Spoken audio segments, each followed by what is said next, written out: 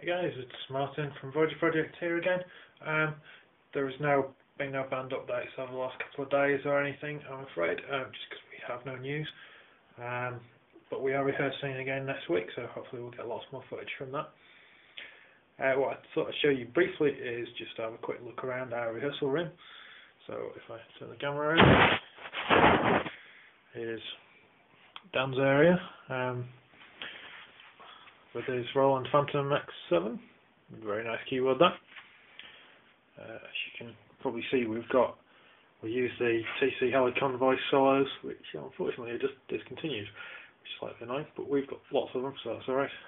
We use these from monitors live and also in the rehearsal room.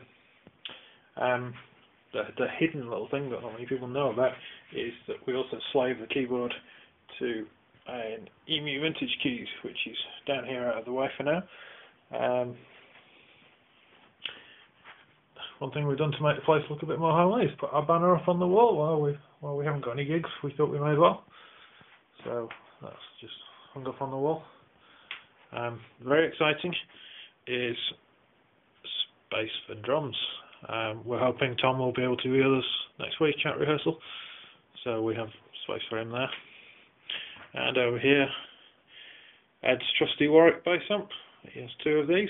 The Sweet 15 and I think Sweet 15.2 is the other one he uses. And then my pedal board, which as anyone will know who's seen my rig videos before, is an RJM Music Mastermind. I also have a Morley Little Alligator volume pedal and a Morley Bad Horsey Wah. Again, a couple of voice solo XTs, and perhaps slightly unusually, my microphone is a Shure Beta 56, which is normally regarded as a snare drum or a tom microphone, but it sounds really good, so there we go.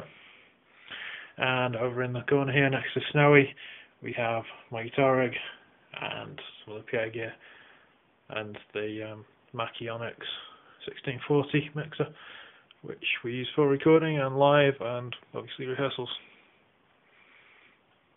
And finally, my Laney GS212 IE speaker cabs, which are probably a little bit dark.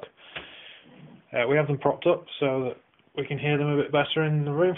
It's not the biggest of rooms. Unfortunately, our studio is not ready yet. We're hoping to have it ready some point in the new year. May well be Easter time before that happens. Anyway, that's really all the news I've got about that. What I will do at the end of the video is, on Friday I was asked by my friend Mark to take out my lighting rig and do some lighting for a party. So I just put a couple of clips I shot of that, just for a bit of fun at the end.